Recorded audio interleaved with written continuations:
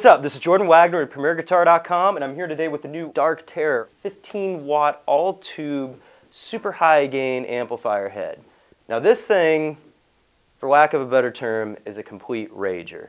It's based upon the original Tiny Terror. It's a pretty popular hit for orange amps. This one bumps up the gain considerably and the amount of heft in the tone as well. So you still have the same basic 3 controls that the Tiny Terror had, or has. Gain, shape, and volume.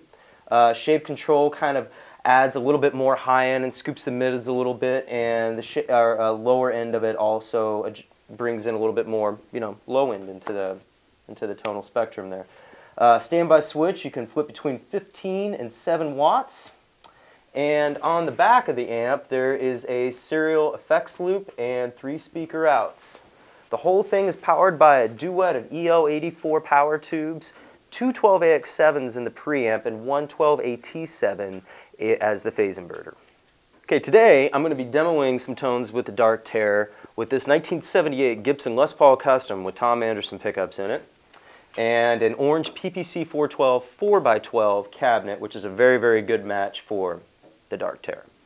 Now the Dark Terror was made to kick out some super raging, just killer in-your-face tones, very, very, very over the top, but still retain that quintessential orange juiciness in the mid-range and that kind of fuzzy high end and low end that basically makes an orange amp sound like an orange amp.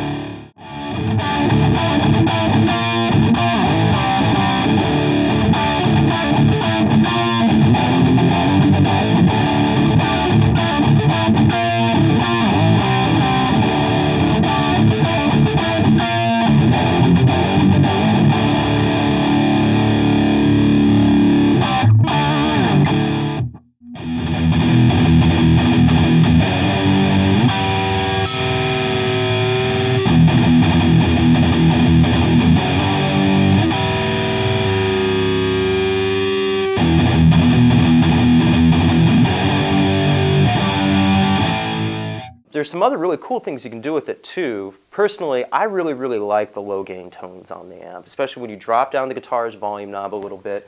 You push the power stage by cranking the volume up and dropping the gain control a bit. And you get some really, really cool classic rock low gain tones out of it with that orange high-end quintessential sting.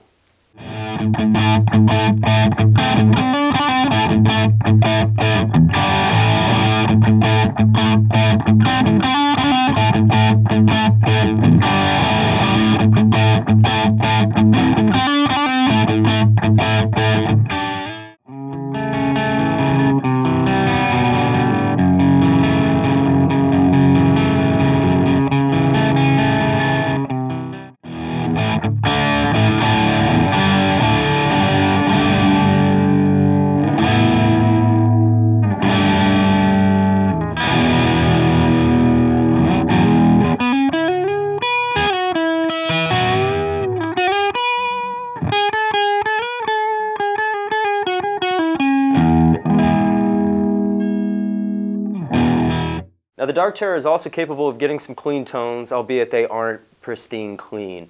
It's definitely not an amp you're going to be going for if you really want like a super sparkly, like twin reverb type clean.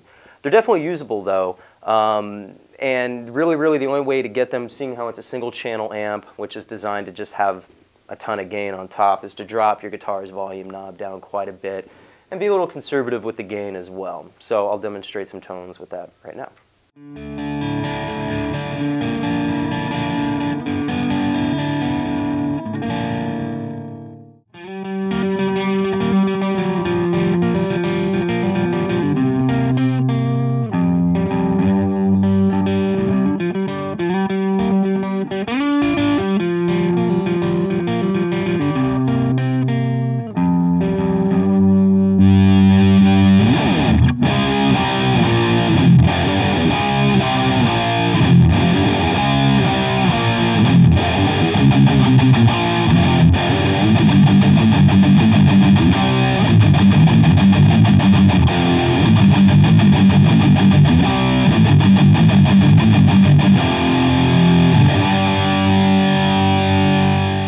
So there you have it. That is Orange's Dark Terror all-tube guitar amp.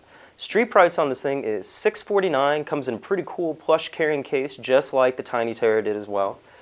It's a high gain amp, and it was designed to really give you a super high gain, over-the-top overdrive tone.